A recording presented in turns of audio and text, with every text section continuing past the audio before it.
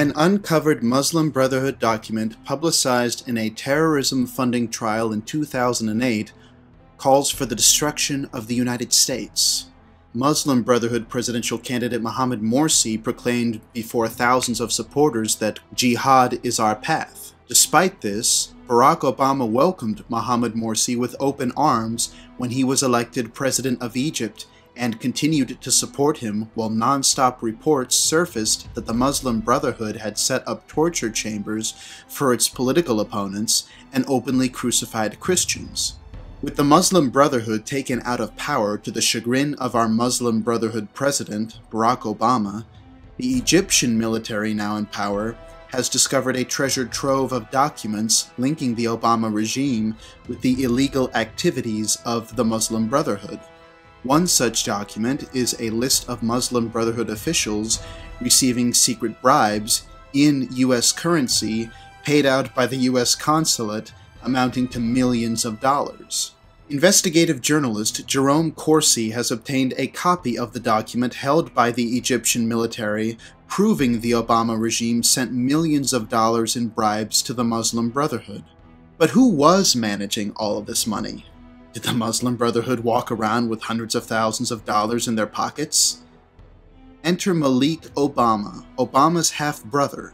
According to Egyptian television, as reported by Jerome Corsi, the Supreme Constitutional Court of Egypt wanted to, quote, inform the American people that their president's brother Obama is one of the architects of the major investments of the Muslim Brotherhood.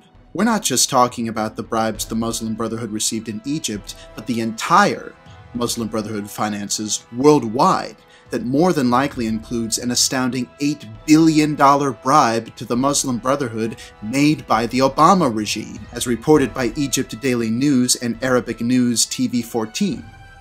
The bribe was payment to guarantee that the huge tract of Egyptian land, the Sinai Peninsula, be turned over to the Muslim Brotherhood's sister group, Hamas.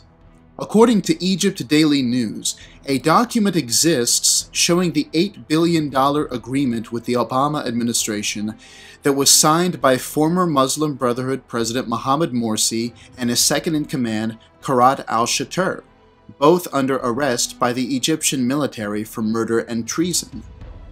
Does this document really exist, showing the $8 billion bribe signed by Obama or one of his representatives? Undoubtedly.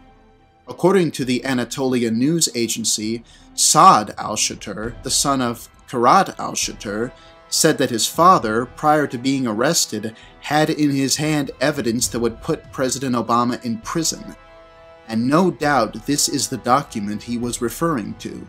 If the Egyptian military releases this document, it would no doubt spell the end of the Obama administration and mean a long prison term for treason for Barack Hussein Obama.